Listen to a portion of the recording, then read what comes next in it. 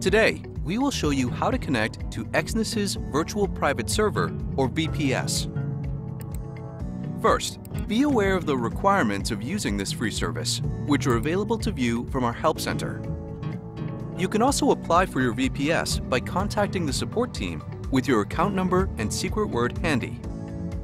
You should receive an email with details of your VPS credentials, which means you are ready to connect.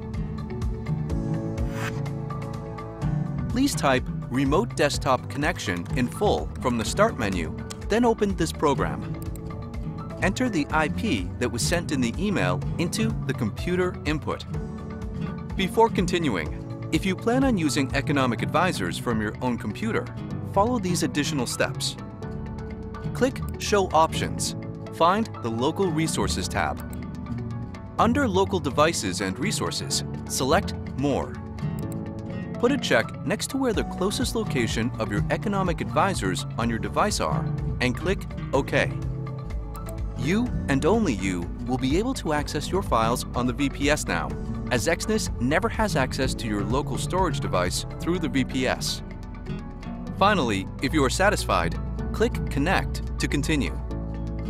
You will be asked to enter your username and password to continue. Enter your VPS username and password, which the email sent to you earlier will provide.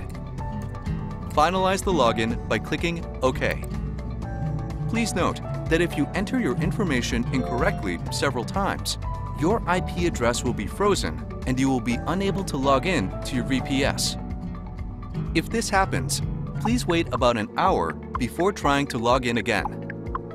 Congratulations!